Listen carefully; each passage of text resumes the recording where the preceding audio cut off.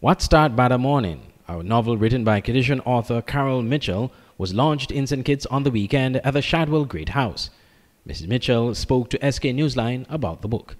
What Started Bad Morning is a novel about a woman named Amaya, and she has had this really upheaval in her life when she was 18, but now when the novel starts, she's in her 40s, and she's buried the memories of that upheaval.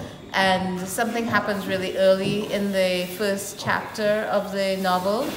She meets someone who triggers the unraveling of the memories, and then it takes us back through the story until at the end you find out what the event was that she experienced, that she had to bury because it was just so traumatic for her. And one of the things that the novel talks about is the whole idea that in the Caribbean we tend to bury trauma and not to just keep it moving. What are you worried about that for? And the reality is that without actually dealing with that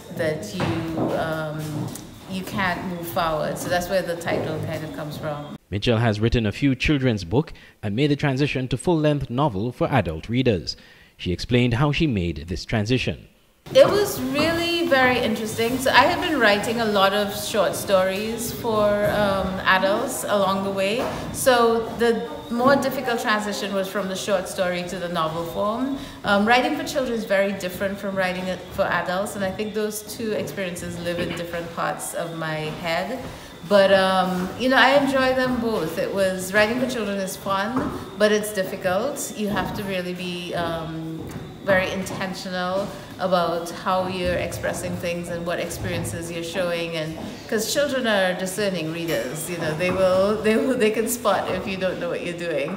But for adults, of course, it's the same, but there's a little bit more. I could put a little bit more of my own experiences as well as an adult into the book, so that was interesting and fun also. The book officially launched on September 19th, Independence Day, and she plans to do a number of events to promote it across the Caribbean and internationally.